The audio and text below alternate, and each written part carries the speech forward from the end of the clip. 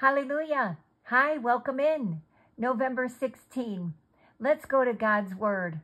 Give all your worries and cares to God, for He cares about you. 1 Peter 5, verse 7. How great is your goodness, which you have stored up for those who fear you, which you bestow in the sight of men, on those who take refuge in you. In the shelter of your presence, you hide them from the intrigues of men.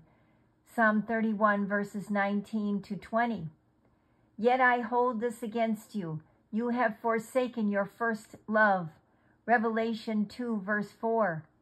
I have told you these things, so that in me you may have peace.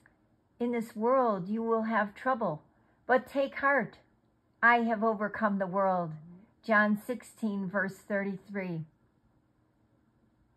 You are safe, secure, and complete in me. So stop your anxious striving and come to me with the things that concern you. Trust me enough to be open and honest as you talk about these matters that weigh you down. Give all your worries and cares to me, for I care about you. I am taking care of you. Then rest for a while in the shelter of my presence.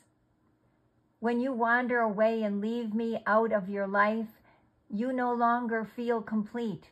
The restlessness you experience at such times is a gift from me, reminding you to return to your first love.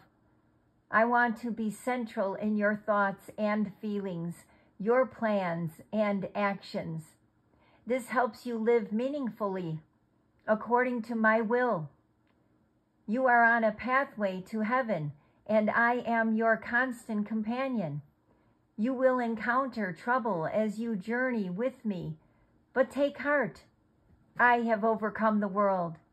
In me you are indeed safe, secure, and complete.